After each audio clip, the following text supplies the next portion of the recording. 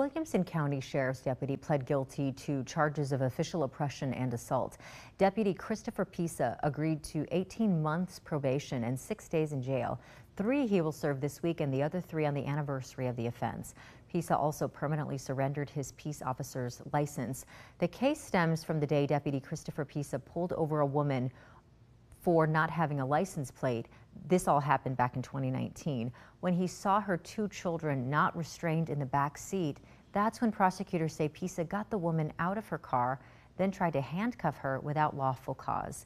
Now, Pisa escalated things when the woman questioned his actions, and that's when he slammed her to the ground and placed his knee on the woman's arm, grabbed her hair as he tried to handcuff her. She was arrested and taken to jail, but the charges were dismissed.